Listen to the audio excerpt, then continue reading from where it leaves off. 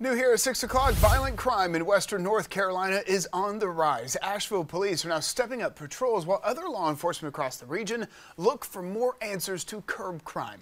So now Congressman Chuch Edwards is hosting an anti-crime summit tomorrow in Asheville to find solutions. And he's hosting multiple law enforcement officials from the area to see what can be done. And we spoke to him earlier to learn more. Congressman, thank you so much again for joining us. Now, we want to focus on this anti-crime summit that's happening on Friday there in Buncombe County in Asheville. A lot of the focus is on the increase of crime. What is the goal that you hope to get out of this summit? I hope to be able to get elected leaders together, to get our law enforcement together, and look at the reasons behind the crime increase that we see in Western North Carolina and begin putting together solutions. It appears to me that so many folks are operating in their own silo and protecting their borders, so to speak, and protecting their own domain.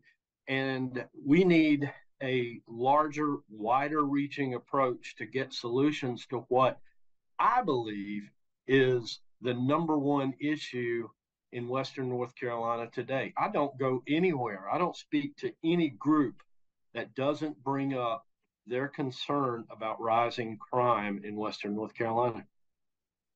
I was looking at a lot of the numbers, and it had shown that there was a double-digit drop in some major crime categories in Buncombe County, robbery down more than 50%.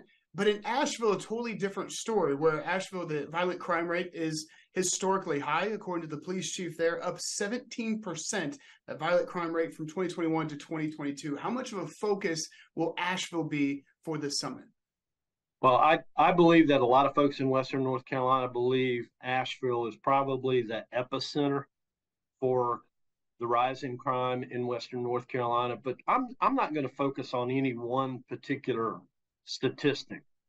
The big issue here is that folks feel unsafe in Western North Carolina now. We are seeing more violent crime than ever before. We are seeing businesses close early. We're seeing businesses close up. We're seeing employees that don't want to come to work. We're seeing tourism drop. And there simply needs to be a greater concerted effort to address this issue. Bringing all of them together when it comes to the police chiefs, the sheriffs, bringing them all together in one room, how is that going to work out and ultimately grow solutions for these problems? Well, we want to give everyone an opportunity to offer from their perspective what the solution should be. Solving problems in a community should begin with us acknowledging the problems that we're trying to solve, and then listening to one another and forming actions to help improve the lives of the citizens that we represent. From what you've seen as far as the rates and speaking with some of these officials here in Western North Carolina at the local level, do you believe that it's kind of a tougher on crime approach? Is it increase in police presence? Is there a bond reform door, or a revolving door, as Governor Master in South Carolina calls it, that needs to be closed? What is one of the areas that you're seeing where it says, that could be the solution there? I think where we have to begin is to agree that there's a problem, to agree that Western North Carolina should not be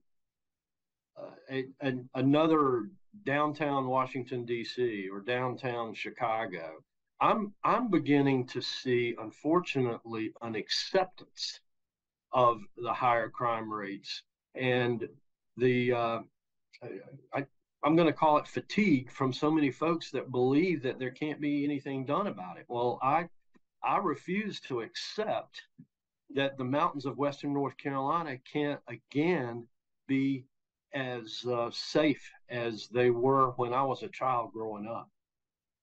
Anyone who's hearing this here this evening, they know this summit is happening. What would be your message to anyone in the public about coming out, making sure that they're heard? I invite anyone that has an interest to be with us Friday, June 16th at AB Tech at 12:30.